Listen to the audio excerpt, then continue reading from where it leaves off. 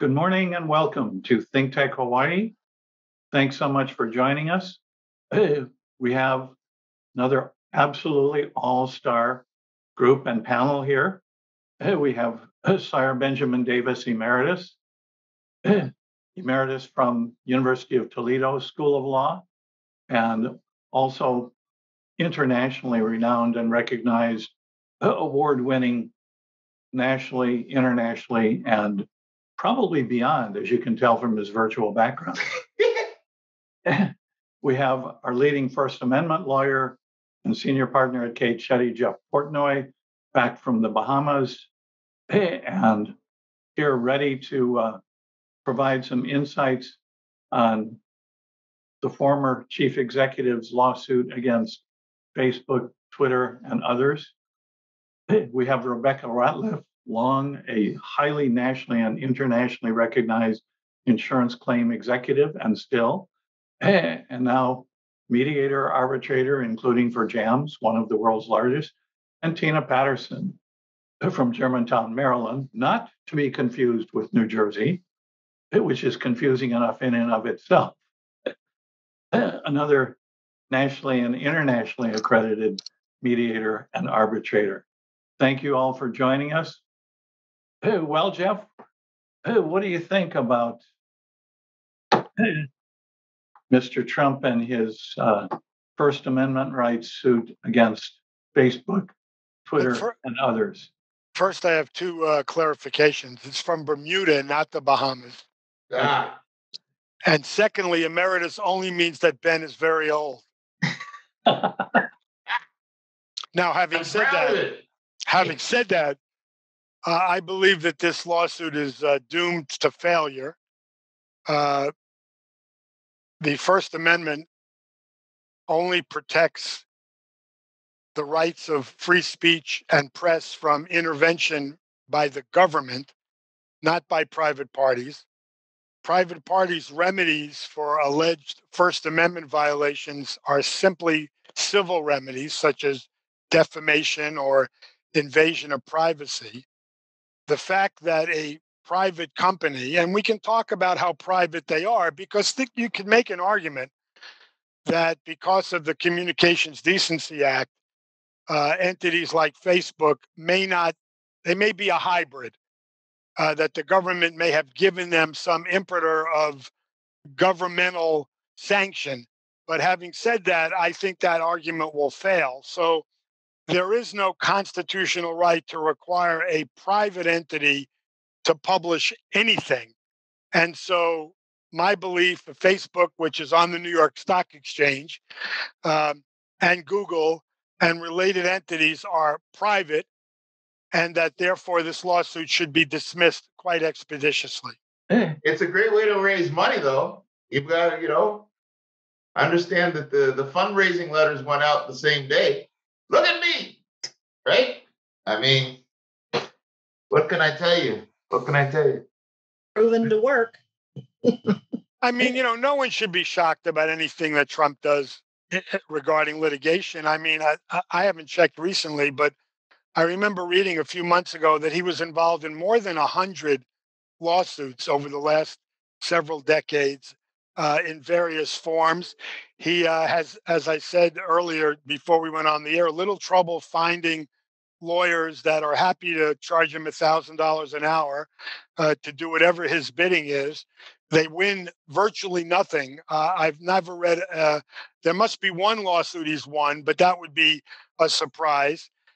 He winds up losing or settling every single lawsuit that he either brings or is brought against him. And this will just be another one. And I wish the lawyers good luck in getting paid. But the last time he raised funds for a lawsuit, he used it for other purposes, as I recall. Yeah. Exactly. Yeah. Well, Jeff, I'm curious. So you're looking at this from the perspective of Trump being the complainant, but for in this case, the respondent, whether it's Facebook or Instagram or these other social media outlets, where does this place them? Because it's now a matter of a limited speech and what is being said on social media sites. And there's been this whole talk about cancel culture and how social media is the backdrop for a lot of the things that we're seeing the worst of today. Well, you raised the other side of the coin, and as Chuck knows, and people in Hawaii know, I've spent close to 5 decades fighting for free speech, a lot of times in very unpopular ways, both locally and nationally. I'm just a free speech person, and I know a lot of people don't agree. I teach this at the law school. I teach it to journalism students. I just don't believe speech uh, is conduct. Okay, and we can get into a long debate on that. But being a free speech person, I am not in favor of what Google and Twitter and Facebook have done. I mean, frankly, unless you're threatening the overthrow of the government and it's imminent or physical harm, I think their decision making is highly suspect. But I don't think it's illegal or constitutional issue. I think it's a social, political, and moral issue. And I don't disagree with Trump and others that certain speakers are being hindered in their ability to make unpopular statements. Now, you can go a little bit too far in this whole thing about January 6th, and whether Trump encouraged the violence and how did he encourage the violence. That's an interesting issue. But, a lot of things Trump has put on Facebook or Twitter, wherever his account was, because I don't do that stuff. I'm old too. Um, it's just unpopular speech. And I don't believe unpopular speech should be censored, even by companies that have the right to do that. But there's a lot of people who disagree with that on the left and on the right. Speaking of cancel culture. Okay, let me ask you this. What about if the speaker is a member of government? Is it even higher then that you would let them to be free? Because I was thinking about that. It's one thing to have a private account and run your stuff, and the other thing is to have the role as the president or a governor or all these things, putting out stuff that has got the imprimatur of the state on it in a way that can have an influence on everybody. I mean, is it, well, the governor said this, or, and they think it could be nonsense, right? Okay, but it's still, it's different from you or me saying whatever we want. That, do you see a limit at all with that? Or are they free to say just anything they want under your vision, even though they are now in that governmental role? It's a great question, and it really gets complicated because it could also depend upon the forum they're using. I, as I say, don't go on Twitter. My belief, and you guys can correct me, that it was a private Twitter account, even though he's the president. He's issuing statements on a private Twitter account, not a government Twitter account, and I think that would be an important issue. I mean, I deal with this in a non-Twitter issue in governmental people who send emails, and then the media tries to get copies of the emails. And there's been multiple cases on this in which governors and senators say, no, those are my private email accounts, not my U.S. Senate email account. And therefore, you don't have access to that under public records laws. And so there's a lot of litigation on that. And so my guess is that he's going to argue that he's a private citizen when he posts things on Twitter. Again, I don't think it affects the law, but I think it could affect, people's views on whether he should be censored or not. Yeah. I just have, it really, there's kind of a thing in my head that gets ticked because there was a thing where when you were in government, you were required to use certain governmental emails. It's all that in your official role that you're supposed to do. And then you fall and behold, I think this goes back in the Bush administration at least, that they were using non-governmental private emails to essentially conduct governmental business. So the whole public records of what actually was going on, gets blurred there. Well, what about Hillary Clinton? I mean, Hillary Clinton too. Sure. I mean, how much trouble did she get into because of her claims that all these emails were on her private email account and they weren't subject to disclosure? Well, yeah. I mean, it's like, I think there's a lot of fast and loose is all I'm trying to say. But I'd like to hear from the professional arbitrators and mediators on how you see this issue. when he comes before you. Rebekah, Tina? I think some good points are raised. Ben raises the point about responsibility and whether or not there is law around, responsibility for a person who is of influence. We know, we believe from what we've seen on, can't unsee January 6th, that people can be influenced by people in positions of authority. And what is what might be the responsibility? I mean, obviously, if I'm arbitrating it, I can't interject my opinion. I have to look at what people bring me to look at. Spoken like a true arbitrator. There you go. There you go. You like that? Yeah, so. I've heard it many times. Yes. Exactly. What do you think? Jeff, you brought up a good point, but there's an aspect to this that I find troubling, and I think it's the nexus of this argument, which is he was acting as a private citizen, but he knew the influence and the impact and the agency that his position had. So when he told people my votes were stolen, he wasn't saying that as a private citizen. It wasn't a private citizen that lost votes. It was a former president of the United States who had lost his election. So, there's a lot of arguments in that. I think as an arbitrator, I'm going to look, where's my law? What rule am I going to look at? I am going to look at the First Amendment, but I'm also going to look at where he stands and what are his obligations and his actions. And he's walking a fine line. He truly is. Mediation, completely different. We're going to talk about what's in the best interest. What would you like to see happen today? And of course, the social media outlets are going to say, we want this to go away as quickly as possible. We're talking about a man who lives, I'll use the word grifter. And if you get mad at me, that's okay. But he has made a living on other people's money. So, he's going to look for money and try to get as much of this out of it as possible. As a mediator, this is not something I would want to mediate alone. I would definitely want to have a co-mediator just for a sanity check, but also to remind the parties, because there's going to be a lot of times when you're going to see stalling and people literally trying to find a way to, I want $50 million. And the other party saying, no, not going to happen. Reputation. And can he have it both ways? You make a great point, Tina. Can he have it both ways? You make the point as a private citizen, he's, asserting his position as a private citizen, but you weren't, the claim that you make has to do with you being in the position of president. So yeah, can you have it both ways? But the lawsuit is just part of a much bigger effort. Yes. On the part of the Republicans to change the immunity that Facebook and Google and Twitter have under the Communications Decency Act, Section 230. And I don't want to bore everybody who might be listening, but that essentially gave immunity to entities like that from libel, defamation, privacy suits by finding they were a chalkboard where you post things on a board in your employment, where you work.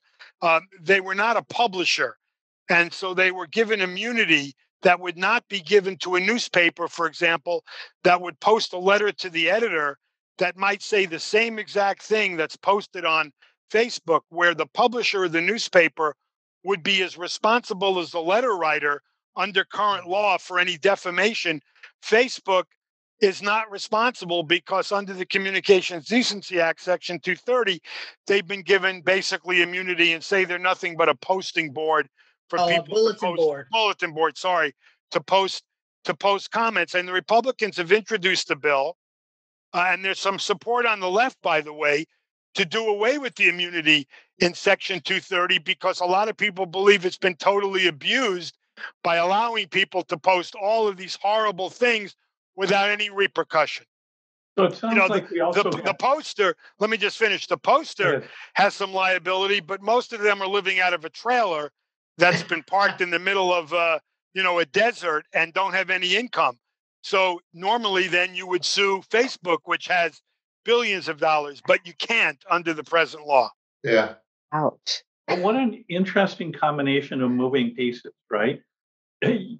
First, Jeff, as you identified right from the beginning, it's a ploy to get money. That's what Trump has always done. Everything he has ever done has been to get money for himself, even if it appears to be, as Tina indicated, directed towards something more institutional. He's his own institution. He may be one who should be institutionalized, but we'll get to that later. The other thing going on is that the strategy continues to be to basically try to invalidate, set aside, overcome the clear, indisputable, verified results of our election and election choices. If Trump were reinstated by August, as he keeps saying he expects to be and wants to be, there's no way that can happen without essentially overthrowing the results of this election. And then in the background, you've got these things coming together with a generation who is very closely connected to social media, not only as its communications vehicle, but as its news resource, its primary news resource. That studies have shown that. And that generation went very heavily for the Biden-Harris Democratic ticket in the 2020 elections at a level that was not seen before. So you've got a bunch of things going on here. Trump trying to raise money, but also attacking organizations that are connected with the successful opposition to him, both the administration and its elected status and the social media that was a major part of his winning that election. How do these things interconnect? Is there intersection? Rebekah? I'm thinking about what you're saying. And what's coming to mind for me is the fear that because of the election laws now that are being made. I mean, how many of our states are engaging in voter suppression now with these new laws? 14, yeah, I know then we'll have. Yeah, 28 acts in 17 states that have passed, and there are close to 400 pending. What's going to happen in future elections? What does that mean for the future of elections and how this type of, because now a lot of people didn't know. I don't claim to be the most sophisticated in election laws.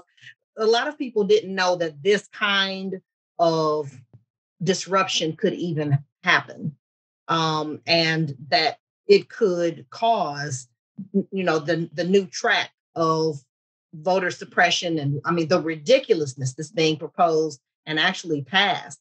So what is going to happen? You mentioned, the interaction.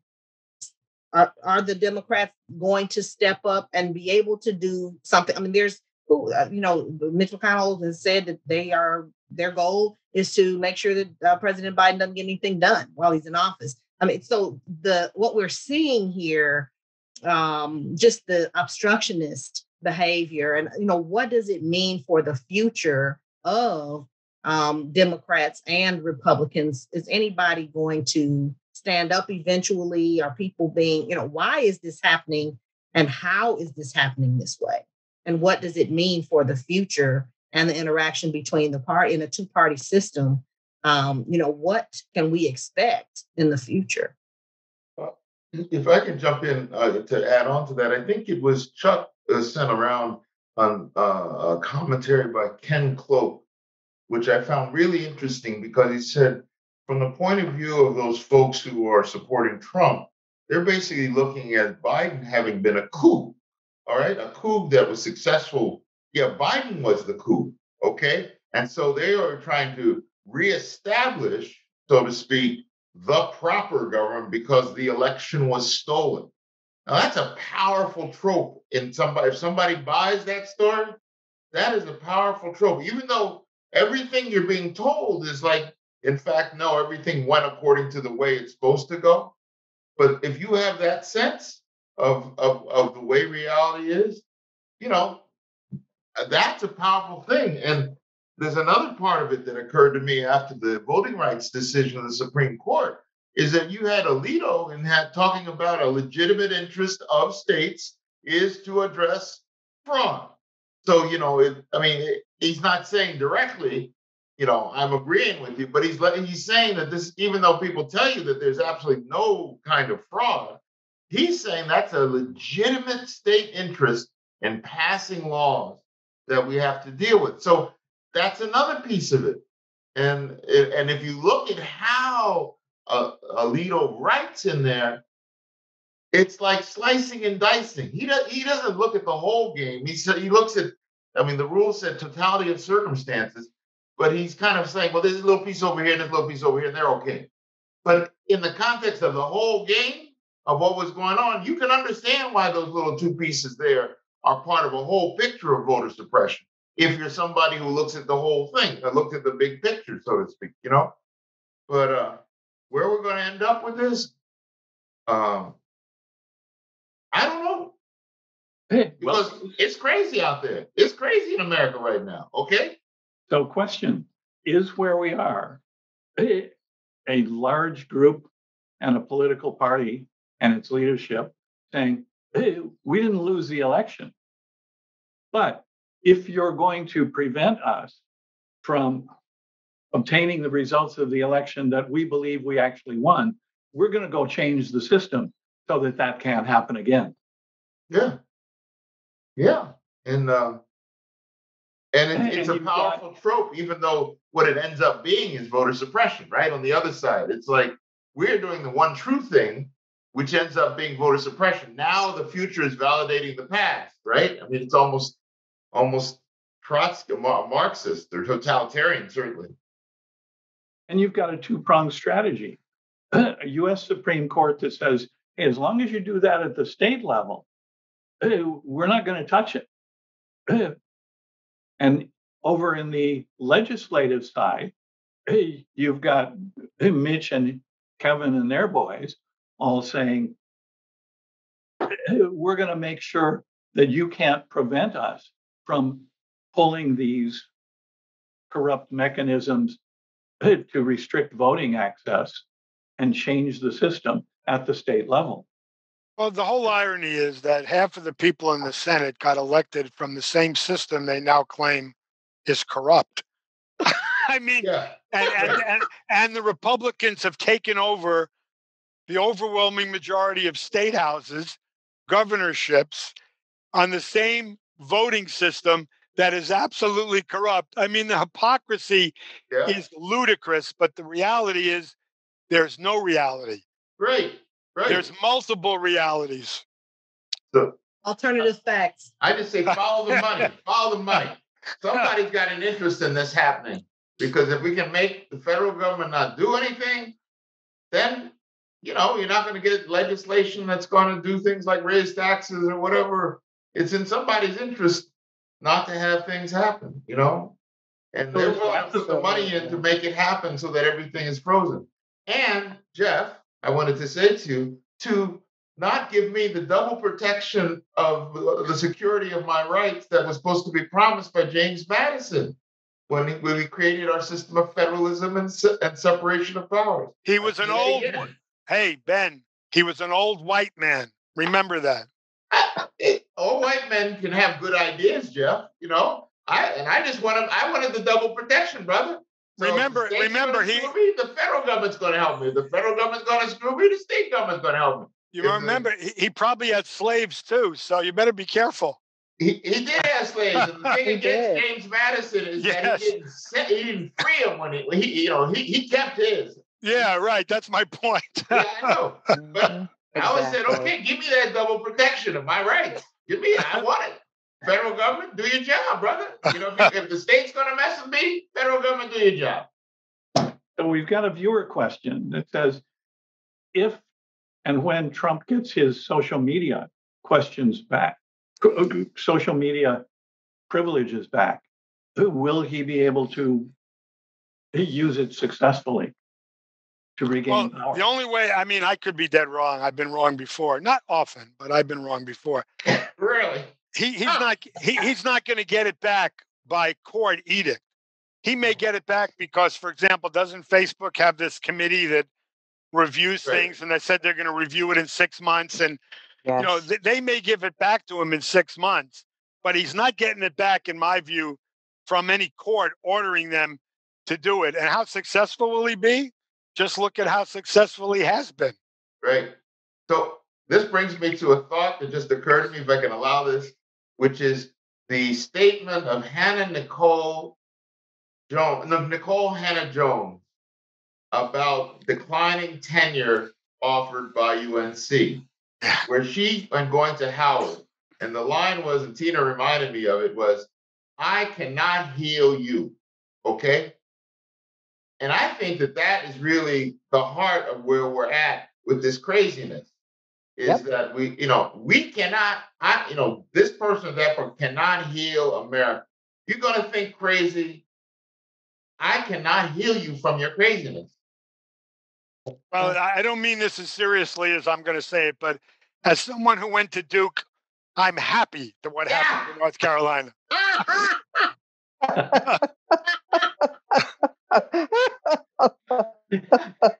Revenge is sweet. Yeah. Okay, so ACC.